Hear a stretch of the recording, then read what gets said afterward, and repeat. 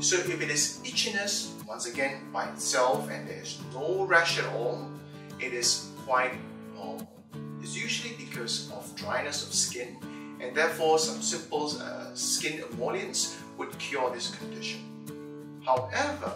if there is a rash, especially if it's around the nipple or the areola, which is the pigmented area around the nipple, and this rash doesn't go away after 2 to 3 weeks, having put on some creams given by your local GP or polyclinic doctor, if it does not go away after 2 or 3 weeks, please do see a specialist, because there can be a very rare type of breast cancer that presents as a rash around the nipple and areola that does not heal.